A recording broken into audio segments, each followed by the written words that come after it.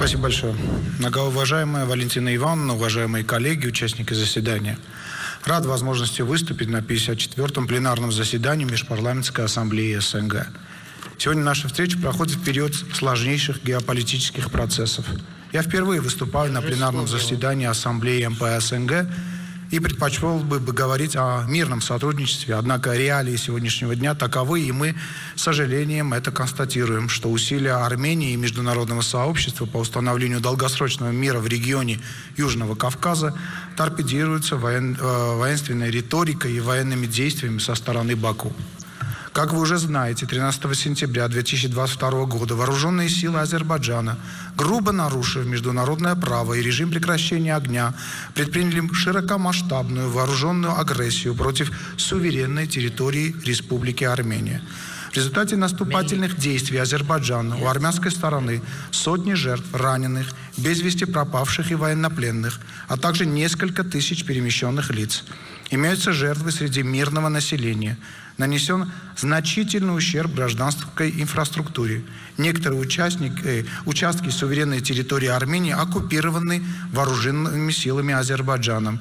А этим нападениям предшествовали акты агрессии в мае, июне и ноябре 2021 года. Зафиксированы ужасающие случаи расстрела армянских безоружных военнопленных на суверенной территории Армении. Насилие, расчленение захваченных в плен армянских военнослужащих. В азербайджанских социальных сетях распространены фото и видео пыток и надругательства над телами армянских женщин-военнослужащих.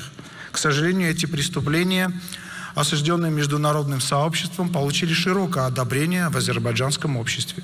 В этом контексте необходимо провести надлежащее международное расследование, а лица, совершившие эти злодеяния, должны быть привлечены к ответственности. К сожалению, отсутствие однозначной и адресной реакции со стороны международных и региональных структур в ответ на соблюдение своих обязательств позволило Азербайджану продолжать свою агрессивную политику. Армения привержена установлению долгосрочного и справедливого мира в регионе Южного Кавказа и на всем пространстве СНГ. Однако политика угроз и принуждения для нас неприемлема. Для результативного переговорного процесса необходимы конкретные действия, а именно вывод азербайджанских войск с суверенной территории Республики Армения, безоговорочное соблюдение режима прекращения огня и незамедлительное освобождение всех армянских военнопленных и других удерживаемых лиц. В связи со сложившейся ситуацией мы обратились в ОДКБ с просьбой о предоставлении Армении необходимой, в том числе и военной помощи, в соответствии с положениями статьи 4 Договора о коллективной безопасности. В ответ на наше обращение была созвана внеочередная сессия Совета коллективной безопасности, по итогам которой в Армению была направлена миссия для мониторинга и изучения обстановки на месте. Миссия уже завершила свою работу и представила выводы и предложения. Особое значение придаем внедрению международных механизмов мониторинга и контроля пограничной ситуации в целях предотвращения новых агрессий. По итогам договоренностей, достигнутых в Праге 6 октября текущего года, в Армению прибыла техническая группа гражданской мониторинговой миссии ЕС. На основании соответствующих решений Совета министров ОБСЕ и согласно запросу Армении принято решение о направлении на армянско-азербайджанскую границу наблюдателей ОБСЕ. Коллеги, хотел бы отметить нашу принципиальную позицию по вопросам делимитации границы с Азербайджаном и разблокирования транспортных коммуникаций. Мы не раз заявляли, что стремимся установить отношения на основе партнерства в регионе. Считаем, что работы по делимитации и последующей демаркации границы должны опираться на основополагающие документы СНГ, согласно которым бывшие административные границы советских республик стали государственными границами между уже независимыми странами, в том числе между Арменией и Азербайджаном. Армения готова к открытию имеющихся и строительству новых коммуникаций в соответствии с национальным законодательством стран, по территории которых они проходят. Азербайджан постоянно говорит о каком-то коридоре, о котором в трехстороннем заявлении от 9 ноября нет ни слова. Слово «коридор» упоминается в заявлении исключительно по отношению Лачинского коридора в контексте обеспечения безопасности Нагорного Карабаха и не имеет никакого отношения к теме разблокировки транспортных связей. И всякие параллели договоренности являются манипулированием.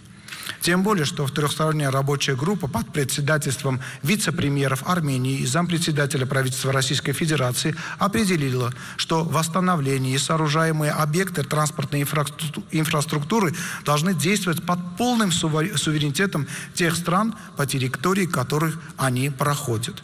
К сожалению, манипулирование текстом трехстороннего заявления от 9 ноября 2020 года превратилось в политику Азербайджана. И это отражается в том, что вопреки тому, что в заявлении, которое подписали премьер-министр Республики Армения, президент Азербайджанской Республики и президент Российской Федерации, четко зафиксировано существование Нагорного Карабаха. Азербайджан заявляет, что Нагорного Карабаха не существует.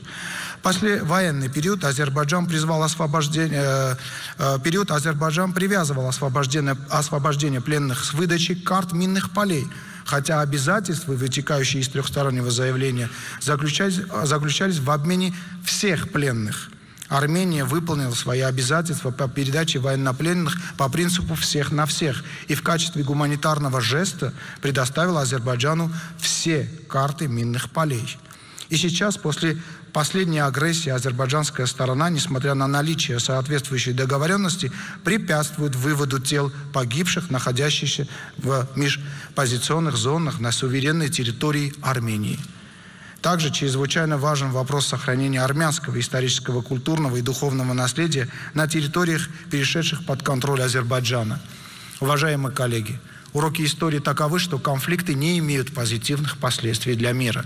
Нормализация отношений с соседними государствами является приоритетной задачей Республики Армения. И мы проявили волю и конструктивный подход для нахождения взаимоприемлемых решений проблемных вопросов. Мы ожидаем от Азербайджана действенных шагов по упрочению мира и стабильности в регионе путем мирных переговоров. Благодарю за внимание.